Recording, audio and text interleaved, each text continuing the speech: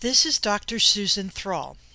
I'm going to demonstrate a query that uses iif, concatenation, and the isNull function. This is a demonstration of the example that is in Tutorial 5 of your textbook.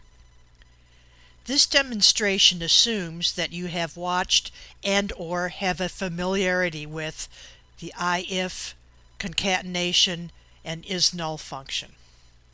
Before you see the company table. In the company table, some of the company names are not filled in, but all of the table has first names and last names filled in. So we go to the design screen, and we want to have a new field created that will show either the company name, or if there is no company name, then the contact person's name. Now when we run it, so it will be simple, I'm going to turn off several of the fields. Turn off their show boxes, so that we'll just see customer ID, the company name, first name, last name, and the new field that we're going to create. On this new field, we're going to create it using the build box. This build box sometimes is a help and sometimes can be quite complicated. Alright, what we're going to do is give our new column, our new field, a name. So I type it in at the top.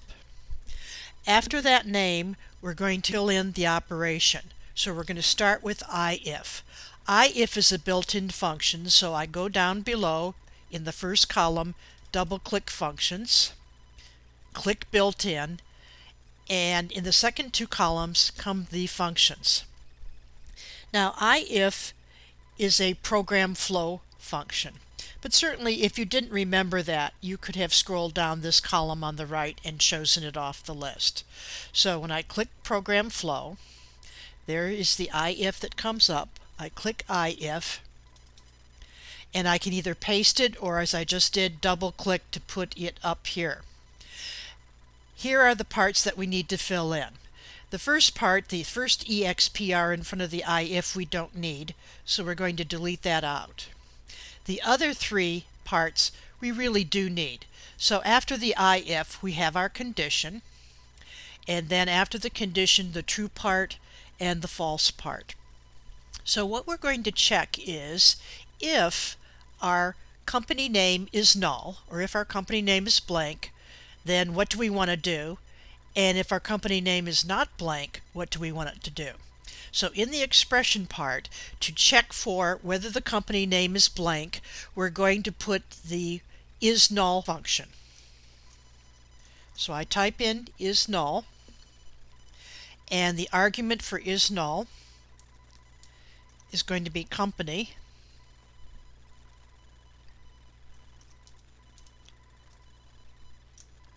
So we're saying if the company name is blank. Now, what do we want to do if it's blank? What do we want to do if it's not blank? Now, if it's not blank in the customer name, we want to just put that company name. So all we put in is the field name company. So we're saying if it isn't blank, put in the company name. Now, what's the true part? The true part is if it is blank. If it is blank, what we want to put in is the person's first name and the last name. And we want to put it in the order of last name, comma, first name. So we're going to type in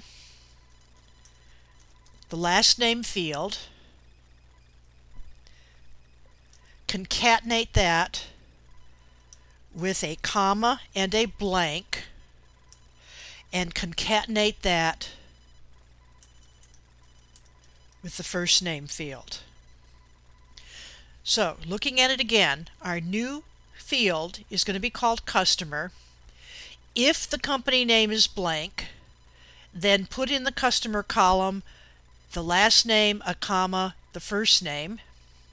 And if it's not blank, put in the company name.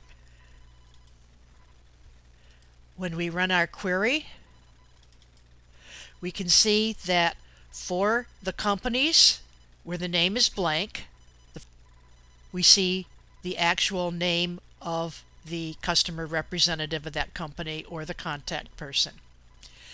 When the company name is filled in, as is Grand Rapids Engineering Department, instead of the contact person's name, we see the company name. So what we were saying is, if the company name is blank, then fill in our contact person's name. If the company name is not blank, then fill in the company name. And as you can see, this worked all the way down. So once again, taking a look at our expression, we have the name of the new field, a colon, the if, checking whether the company name is blank, and if it is, put in the last name, comma, first name, and if it's not, put in the company name.